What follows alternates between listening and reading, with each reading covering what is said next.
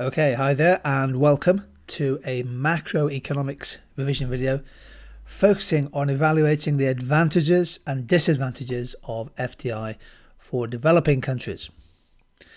FDI is pretty huge globally, and if we just take developing countries in 2017, FDI flows were over $670 billion.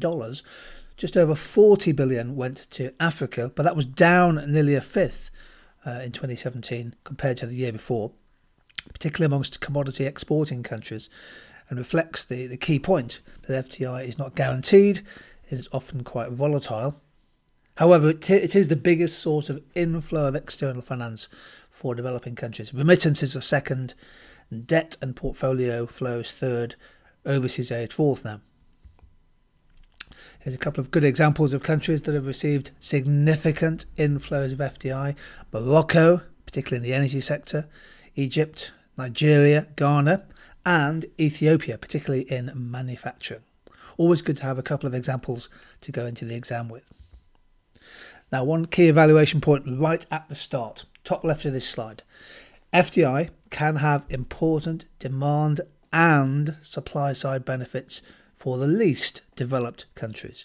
So you can use an aggregate demand and supply diagram to get good analysis marks, or you could use a PPF diagram if you wanted to, but it's important to recognise the demand and the supply side effects of FDI. What are some of the advantages of FDI? Let me take you through some key points. First of all, it can create stronger GDP growth and create new jobs. In particular, if you're adding to the capital stock, in theory, FDI can lift a country's productivity. That increases GNI per capita and consumption per head, and therefore helps to reduce extreme poverty.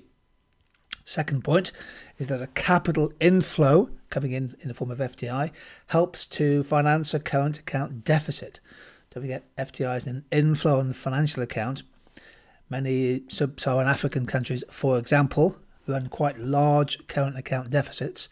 Well, FDI, if they can attract it, is a way of balancing their external account. And then going forward, FDI can lead to higher exports from the host country, the country that attracts the FDI. So, for example, you allow foreign firms to locate in a special economic zone. They do some manufacturing in that zone and then re-export their products to other countries. Not only does it therefore add to GDP, but it adds to the export values as well. In theory, FDI can generate important tax revenues for a host country. And if they take their corporate social responsibility policy seriously, investment from overseas can lead to higher wages, improved working conditions. And if people have higher wages, they therefore have more ability to save. Again, over the long term, FDI can increase the stock of human capital in a country, and if training is improved and people and the country benefits from technology and know-how spillover effects, if you like, externalities, then FDI is one means by which you can diversify the economy by increasing the capabilities of the labour market. And also FDI can create more competition in markets, particularly if there was limited competition beforehand. So an increase in the contestability of markets might then reduce the price for consumers, for example, FDI in the energy sector. And if prices go down, then the real incomes of consumers go up. So quite a few advantages mentioned here. Obviously you won't have time to talk about all of these in an exam, so you might have to bring them together in a couple of chunky paragraphs. However, of course, as part of the evaluation, there are some drawbacks, some risks of countries becoming reliant on FDI. First point is that a lot of TNCs, particularly multinationals from developed countries, they have a significant power, monopoly and monopsony power, and they may well use that economic influence, that financial strength, to gain favourable laws, perhaps some favourable tax exemptions or regulations, which might not have been otherwise available to them. Big debates, of course, about ethical standards from TNCs. One thinks about disasters at, for example, the Rana Plaza factory in Bangladesh a few years ago. If you think about industries such as mining and farming and textiles, the ethical standards of TNCs are not always as good as they should be. And there's always the risk, of course, that FDI focused on extractive industries, from mining to farming, could lead to some environmental negative externalities, some environmental consequences. For example, deforestation and overfishing. Third point is that the profits made in an LEDC are often repatriated back to the host country, lowering GNI per capita and worsening the current account. There are doubts too about the extent to which FDI necessarily creates lots of good new jobs, particularly if FDI focuses on extractive sectors such as copper mining, which tends to be fairly capital intensive rather than labour intensive. And then there's the issue about which types of labour is being employed locally. Is it essentially labour to assemble products, assemble an iPhone, for example, or assemble some textiles? Or is it an opportunity for local people to develop senior roles in management? The big issue is the quality of the jobs created. And then there's a link with inequality. Profits from FDIs, the money made may well flow disproportionately to powerful elites within the country. So it depends on the level of corruption, but there could be some significant extractive rent seeking, and the benefits of FDI don't necessarily have a widely distributed across the bulk of the population. So you can also make an inequality point. Now, my key evaluation points are really as follows.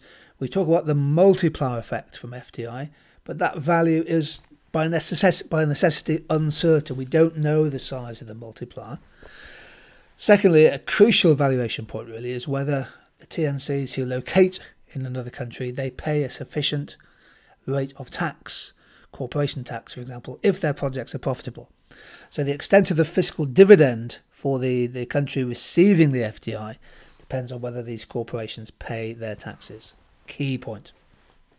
However, FDI is now significantly more important than remittances. It's more volatile than remittances, but FDI is a major way for the least developed countries in particular to help overcome a savings gap and drive investment and growth.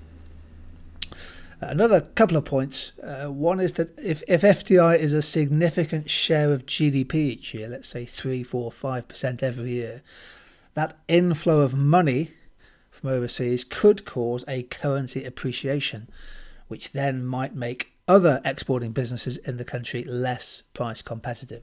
So FDI in that sense might crowd out local producers through a currency appreciation. For me, the fundamental long-term issue, the big question, is whether FDI promotes diversification. So this is a potential way of overcoming primary product dependency. Does FDI increase the capabilities and the capacity of the host country in the long term? If it does, in my opinion, the long-term benefits exceed the risks and the costs. Here's just a really good way of just thinking about how you evaluate in an exam. You make your point.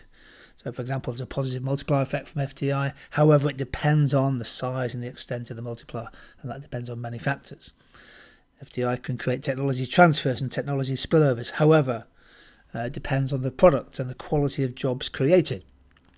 FDI can help to increase GDP and exports, but there may be a long-term environmental cost which makes growth unsustainable. And FDI creates extra employment for domestic workers, but in many cases, for example, Chinese companies in Africa, the TNC may bring many of their own skilled workers into the recipient countries. All the time we're thinking about advantages, disadvantages.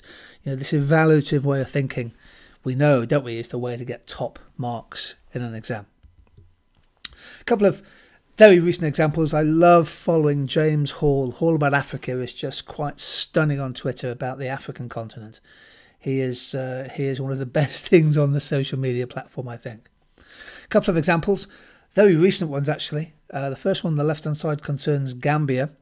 So FDI into tourism can be a significant growth enhancer and employment creator. And in Gambia, tourism provides 19% of all employment in the country. Crucial thing there is to lift the skills, the human capital of the workers in the industry to really grow the sector. And on the right hand side, just a simply fantastic example from Rwanda. what was it, 25 years since the genocide. Fast-growing country in East Africa. African country ends imports by making its own. So Rwanda is now producing enough fertilizer, a fertilizer plant starting operating this year, to reduce their imports of fertilizer and create a surplus for export. Now, if that fertilizer plant has some foreign direct investment, that will be a terrific example to use, because it allows you to reduce your import demand. And if you create sufficient surplus capacity, surplus output, you can then export it. The strength, impact on the balance of payments, current account could be noticeable. There we go, some of the advantages and disadvantages of FDI.